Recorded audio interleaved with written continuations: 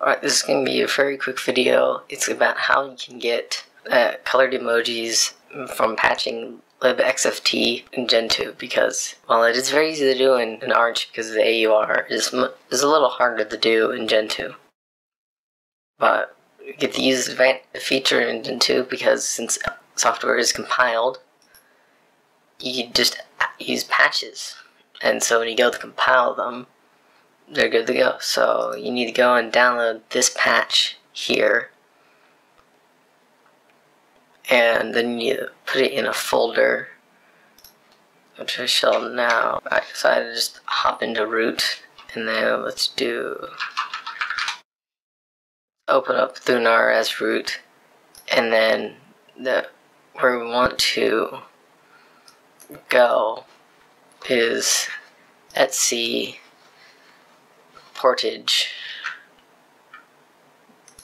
and then patches, and then for libXft, what you do is you do x11-libs and a libXft, and you put that patch file we downloaded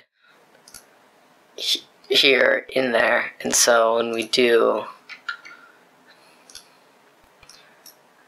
a quick merge libXft,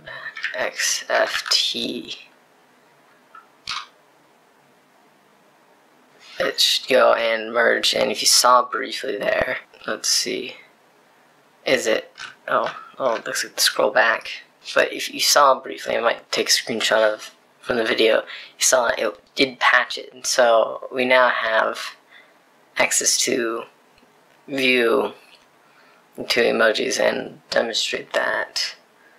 Let me quickly jump into DWM.